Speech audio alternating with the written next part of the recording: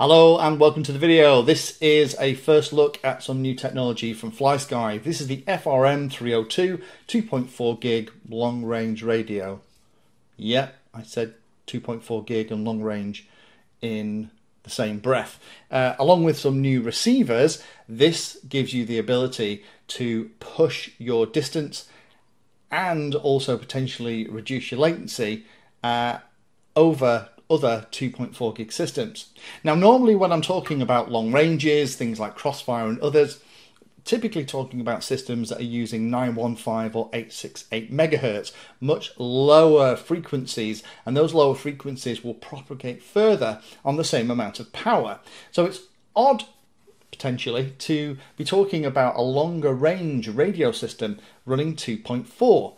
But in this video, what I want to do is kind of run through what I've initially found.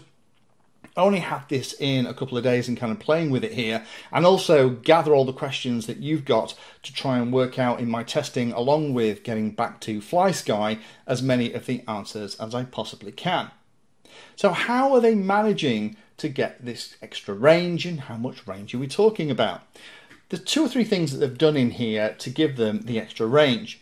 The first is they're using a Semtech SX1281 2.4 gig LoRa chip in here. Now, these LoRa chips are not exclusive to FlySky. They've been around for a while on AliExpress and other places. So I'm surprised it's taken somebody as long as this to think about incorporating one into a module, but FlySky have beaten others to the punch. That LoRa technology gives this radio an edge over some of the other traditional radios that are running on 2.4, which help with distance. Other thing that's helping with distance is the fact that this will run up to 2 watts. There's external power at the bottom, along with the USB, so you can do firmware updates, but more about that in a second. And there is the optional antenna here. This is the FlySky orientation antenna, the thing that's shaped a little bit like a wacky Christmas tree. So along with 2 watts, this antenna, and the new protocol and receivers with that LoRa technology, FlySky have published a couple of videos where they're showing 50-kilometer ranges. However, you can get very significant distances on much lower power where you wouldn't have to use the external adapter at the bottom. So let me run through what I figured out already. Firmware updates are available through the USB port at the bottom. I think the idea is there's going to be some kind of FlySky update program on the computer. Sounds familiar, that, doesn't it? But at the moment it's via discrete code. There's a little bind button on here with a little circle of light that shows you the status. RP SMA connector at the top, and a standard JR connector at the back. So this will fit in any JR bay.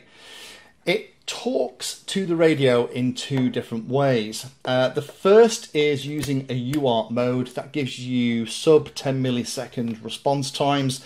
Unfortunately, that mode is only available right now on things like this. This is a Paladin radio from FlySky. This actually is a beautiful radio. I'm actually more videos on this in the future. I've got the JR Bay adapter in the back of this, and with a module in the back of here, I can run this at the lower latency settings. So it's kind of like the CRSF settings in something like Crossfire. Unfortunately, that right now isn't supported in non-FlySky radios. To use this, you'd have to set OpenTX or whatever it is you're putting it into PPM mode, which just means that it'll fit in any radio, but that's going to increase the latency and also take away the ability to do things like receive telemetry as well. However, there is something going on in OpenTX to add the support for this module directly into OpenTX. So we'll have to see what that actually means. Unfortunately, FrSky have been putting slow inverters into their radios for a very long time now. See all my Crossfire videos about that debacle. Hopefully that means that this will still be able to run at full speed in FrSky radios, but it's definitely going to be able to run at full speed in obviously radios from FlySky, things like the Paladin, also things like the Nirvana as well, but also things like the Radio Master and the Jumper radios that put full speed inverters in there. They should be absolutely fine. So let's keep our eyes on that OpenTX stuff. I'll put a link down below. Now, although I talked about the fact that this is capable of a 2-watt output, has an internal fan to try and keep it at 45 degrees internally, so as it gets hot it will exhaust hot air out of the side. It is limited to 20 dB in release mode unless you're using the developer firmware on it, and that's going to be about 100 milliwatts.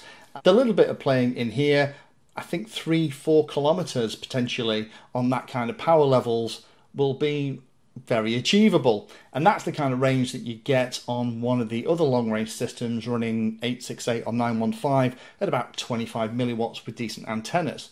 So definitely being able to overlap with some of those other longer range systems. Couple of things to be aware of though, with the new protocol that's on here.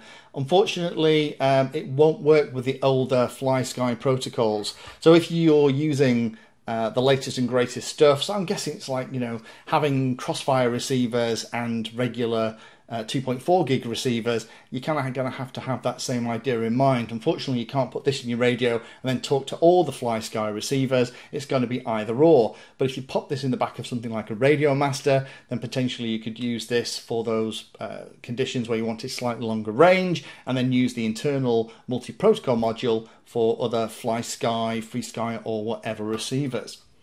It is a bit sad there isn't telemetry in PPM mode. That means that I can't test it on some of the radios that I really like, but really interested to see how this develops over the next coming months. The support in OpenTX, once that's added so we can have the bidirectional telemetry back into the radio, is going to really unlock the door for this module.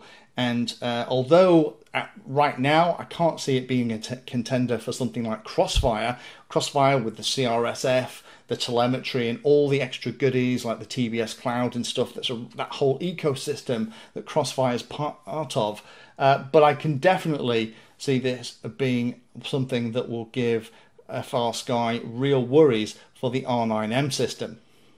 In the testing that I've done here, the last comment I'll make is that I was a bit worried that with a 2.4 gig system, it wouldn't be able to penetrate in the same way that those lower wavelengths that things like the Crossfire and R9 use. Now, I don't try and fly behind stuff anyway, but in the little bit of testing I've done here, it doesn't seem to be as badly affected in terms of dropout as some of the other 2.4 gig systems, the traditional ones that we play with, things like the D16 mode from FreeSky and others. And I don't know whether that's to do with the way that the LoRa technology is working. But I think time will tell how well it actually works.